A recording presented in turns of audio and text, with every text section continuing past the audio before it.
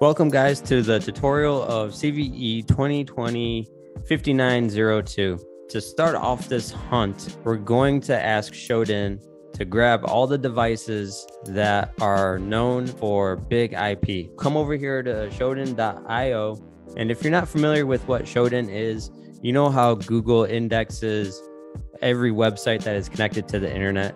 Well, Shodan indexes every device that is connected to the internet, and we want to look for big IP devices. So because I can't afford $359 a month for a vulnerability search filter, we'll have to search for this vulnerability manually. And to do that, we'll come over here to search, and we're going to search by this HTTP title, Big IP Redirect. Now, if you want to search for a specific organization, you'll type in org followed by the colon, and then inside the parentheses, you'll put in your organization's name that you're hunting for. So once you have the devices that you're hunting for, you'll just come over here to download results, and you'll download all the results. As you can see, I don't have any credits left available. One query credit lets you download up to 100 results. So we'll take the largest that I have, which is 8,000, and we'll click download. And what that does is it downloads it into a zip file for you. So we'll come over here to the zip file, and it'll give you some random name.json. And what we want to do is rename this to Shodan. And then we'll extract it to our computer. And as you can see here, I have the Shodan file right here. So if I open this, you'll see that it gives us a bunch of data. And inside this is IP addresses. And we want to extract only the IP addresses out of here. And then we want to go ahead and resolve those IP addresses.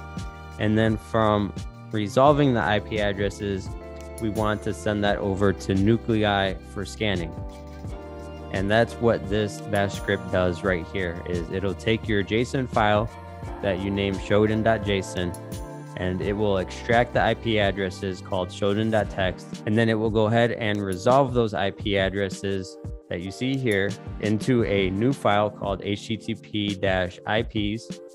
And then from here, it's going to send it over to Nuclei for scanning. So while this script is finishing up, let's go ahead and talk about what's inside it. So again, as we talked about earlier, it is catting the shodan.json file here, and then it's grepping out the IP addresses, and then it's saving it to a file called shodan.txt. And then from there, we're taking a list of IP addresses, and we're probing them for working HTTP and HTTPS servers. And then that's saving it to a file called http-ips.txt. And then it's taking that text file, sending it over to Nuclei for scanning. So it's grabbing it from my desktop, and then we're scanning against Nuclei's template, CVE 2020-5902. And then it will output it into the terminal for us. You'll need to change this directory to whatever yours is. So yours isn't going to be secret. It'll probably be something else.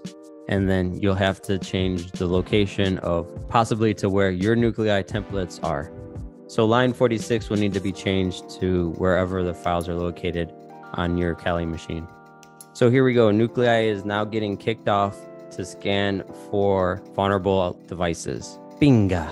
And here we go. Vulnerable devices in big IP firewalls. And that's it, guys. As soon as you download your search results off of Shodan, just rename whatever that file is to shodan.json. Run this script just by typing it in, and it will parse through that JSON file, output the IP addresses, send it for probing, and then send it to Nuclei for scanning. No smoke, no mirrors. That's exactly how it works. And if you're wondering, are people still reporting this for a bounty? This was just reported on 2 months ago. So this vulnerability is still out there. I wouldn't give up on any vulnerabilities as companies put devices online, take them offline, forget to do patches. I would keep a search like this in your back pocket just in case you come across a device. Thank you so much, guys, for supporting the channel. Stay tuned, and I'll see you guys out there on the hunt.